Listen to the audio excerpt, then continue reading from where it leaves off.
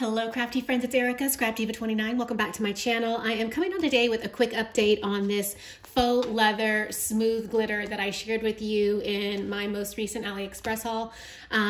It works beautifully and I tested it out. I had a lot of people asking me if it would work with a regular dye.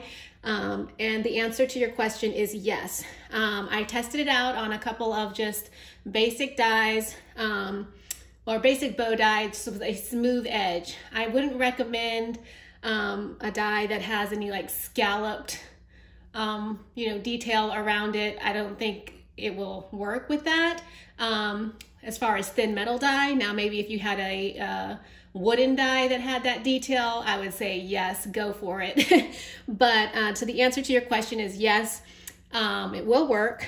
I did cut one out so you could see. So here's the example. I used that bow dye that was in my hand and it cut very nicely. Let me just show you really quick. When you cut it through your die cut machine, it's gonna look like this. So you see the indentions from the dye. And also make sure when you're running it through your die cut machine, make sure you use a shim, run it back. I guess 2 passes would be plenty. That's what I did. So anyway, it's gonna look like this. And as you can see, it did not cut out all the way, but all you need to do is take a pair of super sharp scissors, and these Tonic Studio scissors work really well. And all I did was cut along the edge. And as you can see, and I'll get a little bit closer, you just want to run the scissors very carefully around that cut line that the dye made.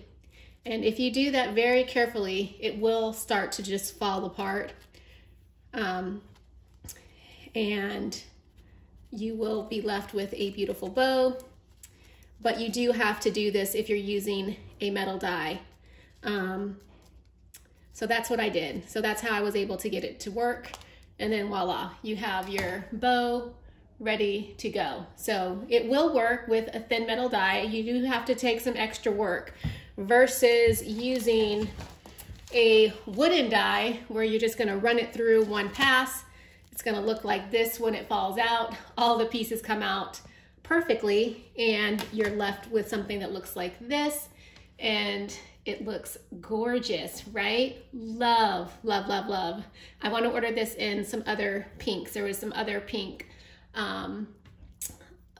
glitter paper that they had in the store that was really pretty as well. So I think I want to order it in another pink, but Biggs wooden dyes work very well with this smooth glitter leather. So I wanted to show you that.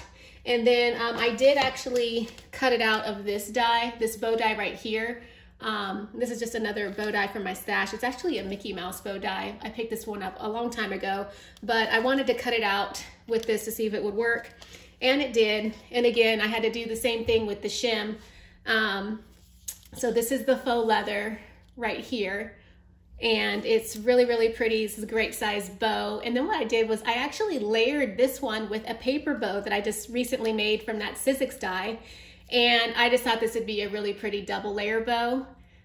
So I mixed the smooth faux leather with a paper bow, and this came out gorgeous, and I love the size of it. So you can combine it if you want to, just an idea.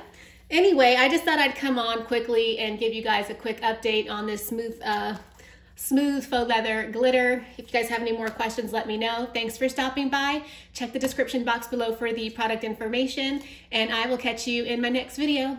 Bye for now.